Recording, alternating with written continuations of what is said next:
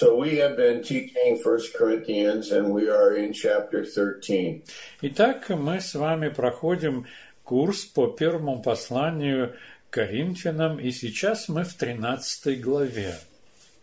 And this chapter is unique. It seems like it was a very well-defined explanation of what is agape love. Эта глава, она особенная. Кажется, что там было очень хорошо описано, что такое любовь агапе. And the apostle is making it very clear that it is the Lord that knows our spirit. И апостол Павел делает совершенно четким и ясным, что Господь является нашим духом. This is in chapter 16 and verse 2. Это 16 глава, 2 стих. In other words, we can have the same behavior, but the Lord knows what is our spirit. Другими словами, у нас может быть то же самое поведение, но Господь знает, каков наш дух. Do we have love? Имеем ли мы любовь? In chapter 13 and verses 1 and 2 and 3, we have behaviors. We also have knowledge. But the writer says, even if I do these things or know these things, if I do not have love, it profits me nothing. В первом послании к Коринфянам в 13 главе с 1 по 3 стихи говорится о том, что да, мы можем иметь определенное поведение, но имеется ли там любовь? И если ее нету, то я ничто. And of course we know this in our own personal lives, that we can go through the motions, we can do our duty, we can have right behavior, but we may not be doing it through the Holy Spirit.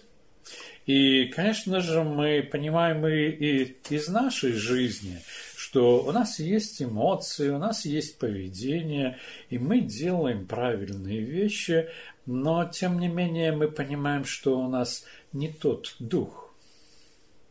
So we check our heart by prayer and being submitted to the Word of God with a spirit of humility. Так что мы проверяем наше смирение, и также при помощи Слова Божьего мы вводим себя в настоящее смирение. We could say that when we have God's love, we are willing to obey God. Мы могли бы сказать, что когда у нас имеется Божья любовь, то мы повинуемся, и наше поведение в этом же находится. Yeah, we are submitted to God. И мы повинуемся Богу.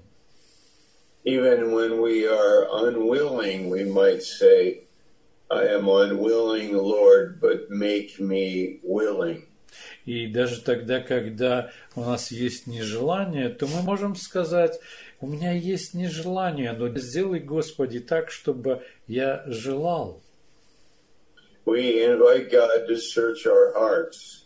Мы предлагаем Господу, чтобы Он исследовал наши сердца. And so this chapter is a chapter we should meditate on, we should memorize it, we should illustrate it, we should think about it. И таким образом эта глава является такой главой, что нам необходимо ее запомнить, думать и думать об иллюстрациях, наполнять ее содержанием. We're going to start at chapter 13 and verse 4, but I would like to make a point on 13 verse 2. At the end of the verse, it says, I am nothing. Мы сегодня с вами начнем с 4 стиха 13 главы, но перед этим мне хотелось бы выделить определенным образом 2 стих, окончание, где говорится: «Если я не имею любви, то я ничто». Yeah, and at the end of verse 3, I gain nothing. А в конце 3 стиха говорится, что я не имею никакой пользы в этом случае. So without love in my life, I am nothing, and without love in my life, I gain nothing. То есть без любви в моей жизни я ничто, и без любви в моей жизни у меня нет никакой пользы. Even if I have a famous name, Даже если у меня имеется известное имя, even if I own a very successful company, даже тогда, когда мне принадлежит очень успешная компания, I am nothing. я ничто, I gain nothing. и никакой пользы нету. Even if I have a beautiful family and I have a lot of knowledge and a lot of wealth and a lot of reputation, but I don't have love, I am nothing and I gain nothing. Даже если у меня замечательная семья, и у нас все хорошо складывается, имение замечательно, но если у меня нет любви, то я ничто, если нет у меня любви и нет никакой пользы. So if I would like to be somebody, and if I would like to have a profitable life, a meaningful life, then I need to learn love. Поэтому, если я хочу, чтобы у меня была успешная жизнь и наполненная жизнь, то мне необходимо обучиться любви. I do not need to learn revenge. Мне не нужно обучаться отмщению Or hatred, или же ненависти, or jealousy, или ревности, or fear, или же страху, or protecting myself, или же защищать себя самого, or promoting myself. или продвигать себя. Yeah, I do not need those impulses that are natural to people, but I want to learn who is God. God is love, and I would like to walk in that love. Мне не нужно развиваться в этих естественных импульсах, которые характерны для человека, но мне нужно узнавать, кто такой Бог, Бог любви, и желать этой любви. I think us pastors must be very conscious of teaching love to our people. И я думаю, что мы, как пасторы, должны быть очень сознающими то, что мы преподаем и преподносим любовь для людей. Because our people can live with unforgiveness. Потому что наши люди могут жить в непрощении. They can also be selfish. Они также могут быть и эгоистичны. They can also be critical. Они могут быть настроены критично. They can also gossip. А также и участвовать в сплетнях. Like in a church life, might be that people are in the corner talking about the village gossip. И так может происходить, например, церковь и люди, которые находятся где-то в уголке и имеют предрасположенность к какой-то деревенской сплетне. Yeah, and we are wanting to teach them agape love. И мы желаем обучить их любви агапе. So let's go from verse 4 to verse 8. Итак, давайте мы с вами прочитаем с 4 по 8 стихи. So it says, love, we're going to go slow. Love is patient. Мы будем читать медленно. Итак, любовь долготерпит. Yeah, how patient is it? А вообще, насколько долготерпит? And how could that be illustrated? И как это можно было бы проиллюстрировать? How about marriage? Как насчет брака? When we live with our wives and husbands, and how we must be patient. Как происходит, что мы живем с нашей женой, жена с мужем, и как быть терпеливыми? Maybe 5 years. Может быть, 5 лет? Or maybe 10 years. Или 10? Yeah, we must learn to be patient. Нам необходимо научиться быть долготерпеливыми. Maybe at a job. Может быть, на работе. Say, Lord, do you want me to stay in this working place? And he said, yes, you must learn to be patient.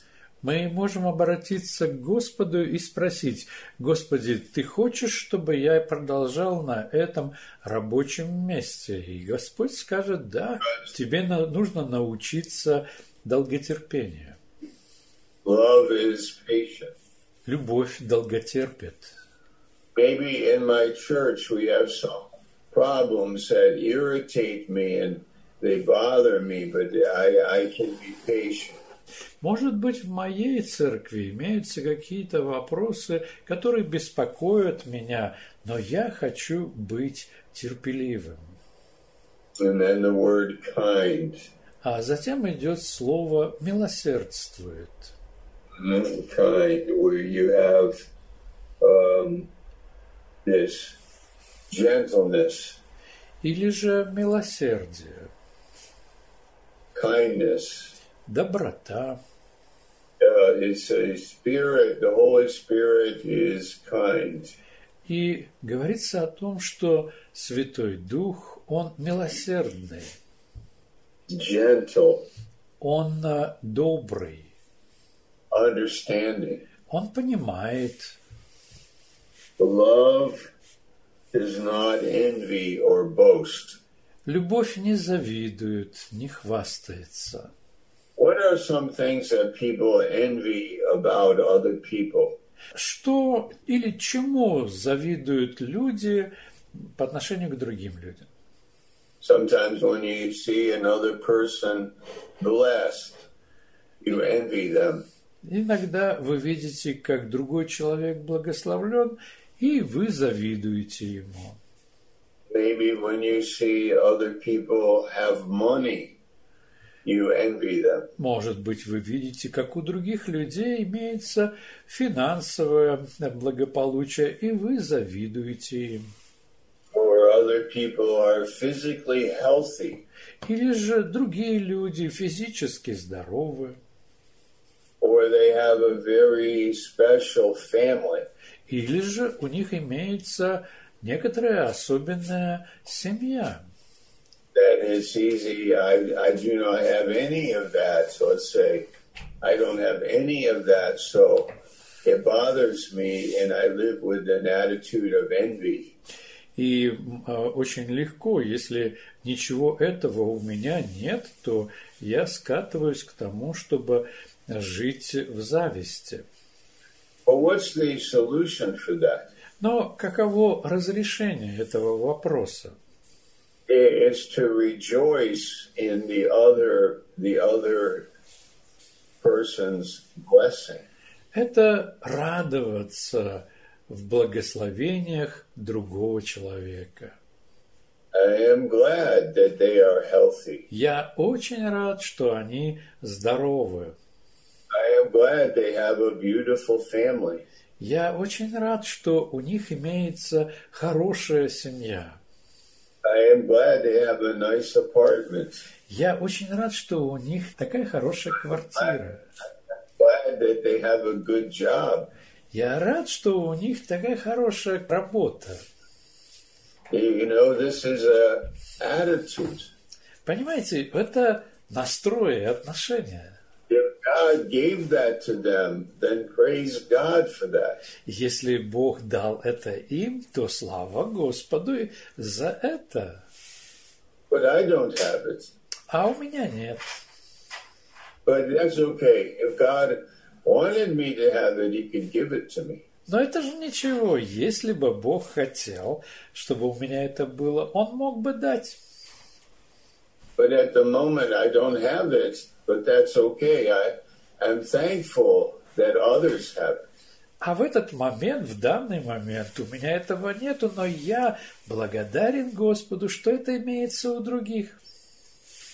Should we teach this to our people? И мы должны обучать этому наших людей. Yes, because we have to teach them to walk Spirit-filled. Да, конечно, потому что мы хотим научить их, чтобы они ходили исполненными Духом. And to be thankful in everything. This is the will of God. И чтобы были благодарны за все, потому что такова воля Бога. So I must learn to be thankful. Итак, я должен научиться быть благодарным. Not envious or jealous. А не завистливым или же ревнивым. Verse 4. It is not arrogant or rude. Любовь не превозносится, не гордится. Mm-hmm. This is,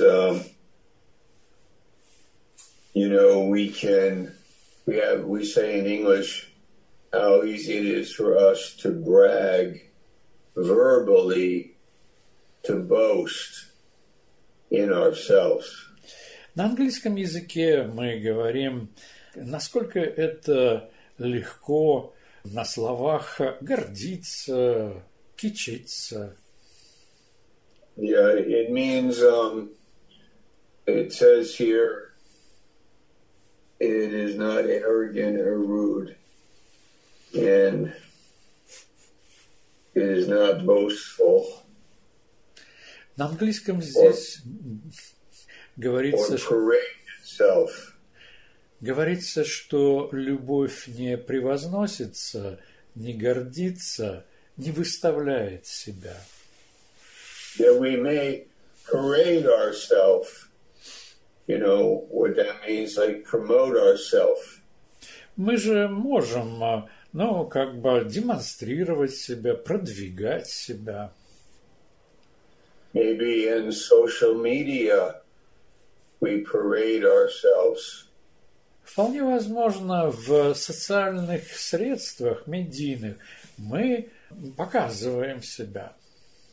Maybe we parade ourselves by the clothes we wear, cars we drive, people we know, how we talk about ourselves, how we promote ourselves.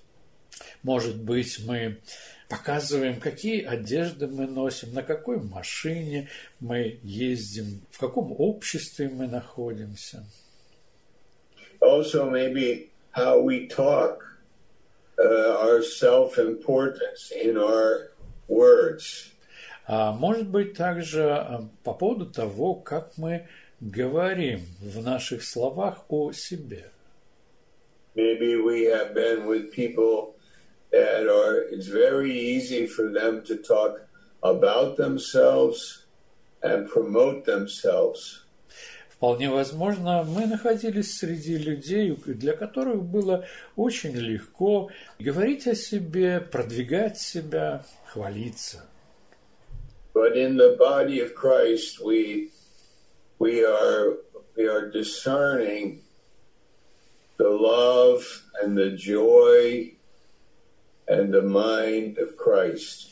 Но в теле Христа мы различаем любовь, а также и любовь к другим.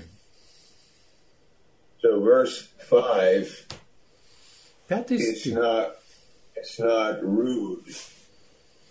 5 стих. Любовь не гордится, не груба. In the Corinthian church, there were some problems.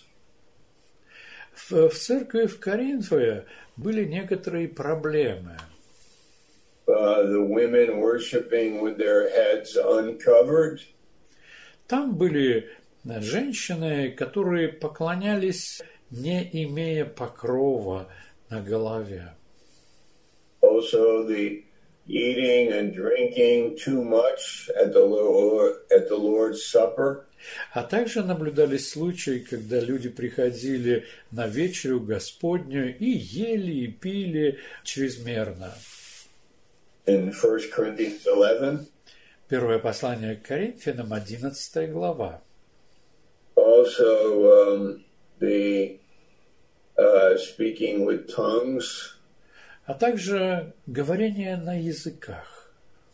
Also, promoting myself, like with the Corinthians, there were party spirits, and some people were promoting themselves. А также выставление себя.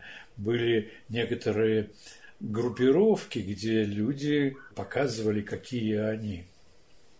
And some of them were against the Apostle Paul.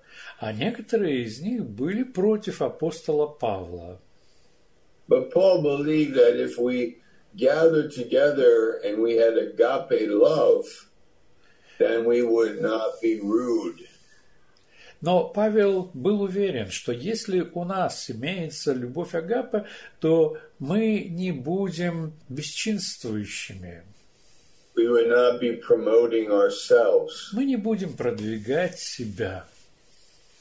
Verse 5 says, it does not insist on its own way. В 5 стихе говорится, что любовь не ищет своего. Mm-hmm. And of course, we have been with people that are stubborn, that are not compliant, that are selfish, and they are insistent on their own way. И, конечно же, нам приходилось быть среди людей, которые упрямы, они настаивают на своем пути. So Pastor Emil did an amazing job by building a building in Bishkek. У пастора Эмили была такая замечательная работа, задача построить здание церкви в Бишкеке. But the team had to be living with agape love. И что касается команды, она должна жить любовью агапе. There had to be a spirit of submitting to God and being humble before God and with each other. И должен наблюдаться или быть дух, когда люди послушны Богу и также повинуются друг другу. Because it's very possible for there to be disagreements. Потому что очень легко, что произошли разногласия. But if we are not promoting ourselves, but we are living in the Spirit of God, in the love of God, then there is the fellowship of oneness. Но если мы не продвигаем себя, не хвалимся, но живем в духе Господа, и у нас есть единство. There's also, without love, there is covetousness. А также без любви есть и стяжательство. And in our culture, in America, our culture promotes and encourages covetousness. И в нашей культуре в Америке есть даже такое продвижение этого накопительства. The idea is Romans 7. I did not know lust except the lust that thou shalt not covet. В В Римлянах в 7 главе говорится: «Я бы и не знал, что такое похоть, но через закон я узнал, и появилась эта страсть». But it is a joy to be with people that are spirit-filled, and they don't have their self-interests, they have God's purpose in mind. И какая-то радость жить среди людей, которые исполнены Духом Святым, у них имеется любовь, и они не завидуют, но радуются тому, что происходит в теле Христовом. God knows. Бог знает. Why did I become a missionary? Was it for myself or was it for God? Бог знает, для чего я стал миссионером. Это было ради самого себя или же это было ради Бога? Why am I a pastor? Is it for myself or is it for God? И почему я пастор? Это ради самого себя или же это ради Бога? Why do I go to the church? Is it for myself or is it for God? Почему я прихожу в церковь? Это для меня самого или же это ради Бога? This is what this chapter is about. It's about teaching us how to think. Именно для этого эта глава, она обучает нас, как думать. Verse 5 says, it does not insist on its own way. It is not irritable or resentful. В 5 стихе говорится, что любовь не ищет своего и не раздражается, и не мыслит зла. Yeah, you can see with Ananias and Sapphira in Acts 5 how they sold their house and gave the money, but there was something not right about it. Мы наблюдаем в 5 главе книги Деяний, как Анания и Сапфира продали свой дом, но они не сделали это правильно. That's a good example. Это особенный пример. When the disciples followed Jesus, why did they follow Jesus? А в случае учеников, когда они следовали за Иисусом, то вопрос: а почему они следовали за Иисусом? Yeah, why did they do that? Для чего они так делали? And why do you follow Jesus? А также и вы. Для чего вы следуете за Иисусом? And we discover that the reason is that the Holy Spirit fills us every day and we worship Him. Причина в том, что Дух Святой живет в нас, и мы хотим прославлять Господа каждый день. Verse 6 says, it does not rejoice in wrongdoing. В 6 стихе говорится: любовь не радуется неправде. We don't like to hear about the wickedness and the evil that happens in the world. Нам не нравится слышать о бесчестии в мире. We do not rejoice in it. Мы этому не рады. We do not rejoice in the gossip about broken marriages and wayward children and murder and adultery and the wickedness that is in the world. We do not rejoice in it. Мы не радуемся тому нечестию и бесчинству, которое имеется в мире, когда разрушаются семьи, когда что-то происходит плохое с детьми. Мы не радуемся этому. But we rejoice in the truth. Но мы радуемся в истине. We rejoice in a brother or sister's humility. Мы радуемся в смиренности братьев и сестер. We rejoice in their patience. Мы радуемся в их долготерпении. We rejoice in their faith. Мы радуемся в их вере. rejoice in their godliness. Мы радуемся в их благочестии. And that's in verse 6. Это все в 6 стихе. When something bad happens to my enemy, I do not rejoice in that. Когда нечто плохое происходит с моим врагом, я не радуюсь этому. Yeah, God sees that. И Бог видит это. Yeah, so we live in the fear of God. Так что мы с вами живем в страхе Господнем. Don't rejoice in somebody else's tragedy or somebody else's misfortune. Мы не радуемся произошедшей трагедии у кого-то или какой-то неудаче. Verse 7. 7 стих. Love bears all things. Любовь все покрывает. I wonder what that means. Интересно, что это обозначает? Everything that can happen in life. Все, что может произойти в жизни. Yeah, we have a short life. У нас же короткая жизнь.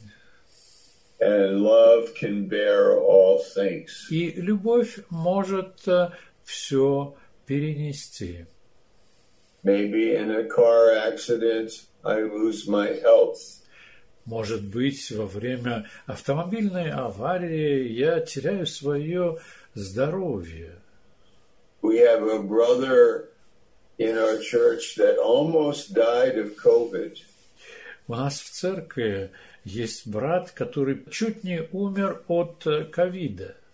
But it looks like he survived. Но выглядит так, что он выживает.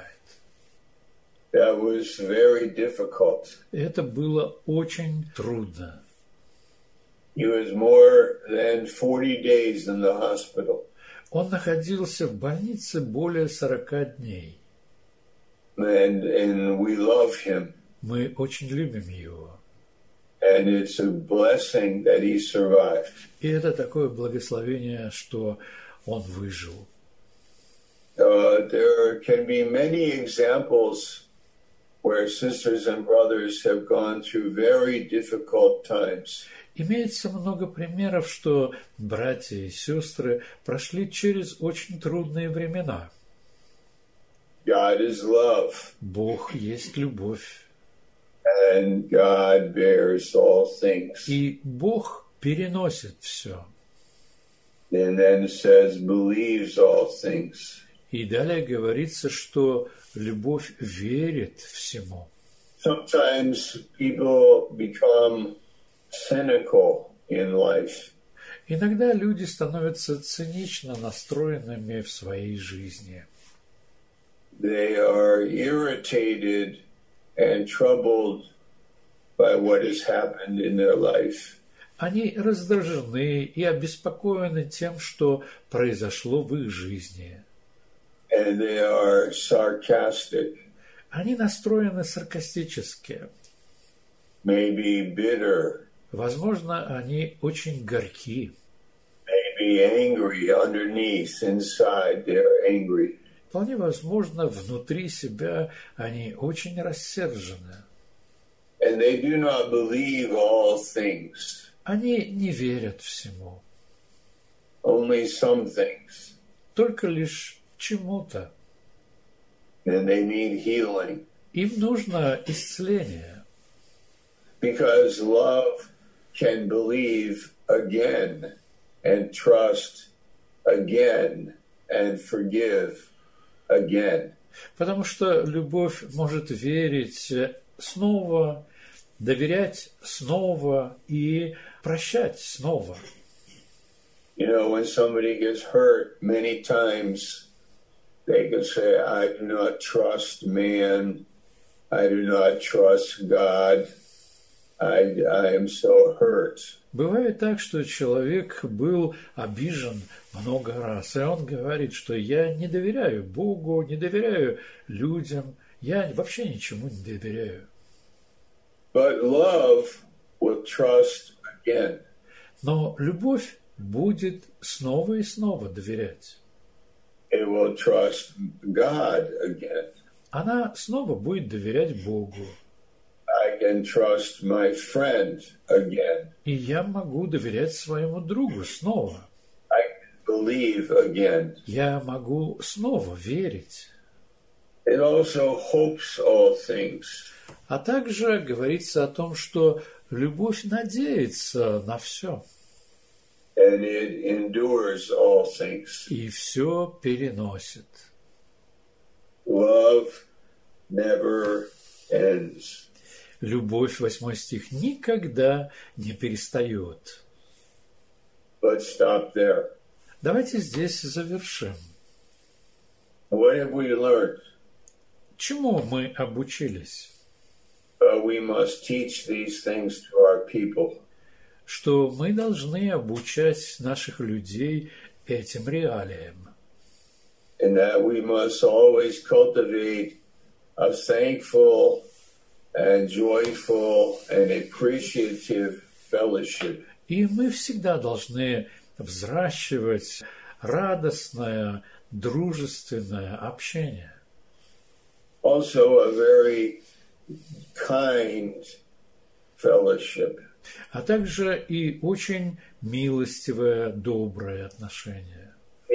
People are not angry, they are not jealous, they are not bitter. И люди, они не рассержены, не завидуют, не огорчены.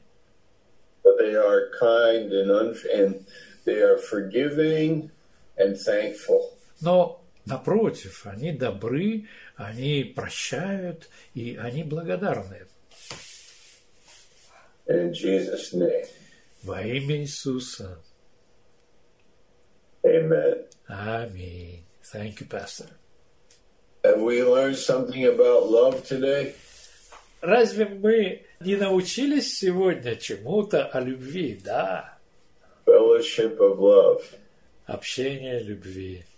It's too bad that King Saul did not love David.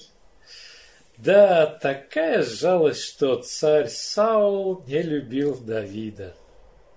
His life would have been so blessed if he had learned to love his enemy. Его жизнь была бы такая благословенная, если бы он полюбил своего врага.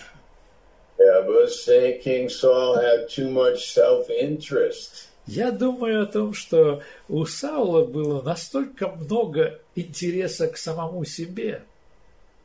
His ego was as big as the Mediterranean Sea. Его эго было такое же большое, как Средиземное море. His ego was as big as the Himalayan mountains. Его эго было такое же высокое, как Гималайские горы. But what good is that if I have a big ego? I am nothing and it profits me nothing. Но какая польза, если у меня такое большое эго? И я ничто, и никакой пользы нет. But it's better to learn God. Но лучше научиться Богу. Amen. Аминь.